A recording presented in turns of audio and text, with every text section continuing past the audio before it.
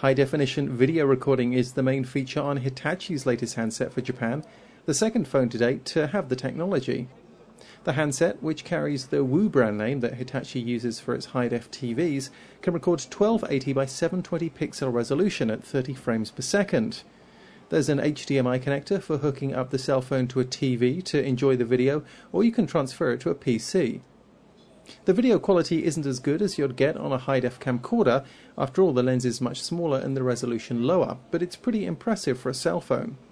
It can also snap 5-megapixel still images and tune into mobile TV. The first cell phone to feature HD video recording was Samsung's Omnia HD, which was unveiled at this year's Mobile World Congress. Like the Hitachi handset, the Omnia HD shoots at 720 resolution.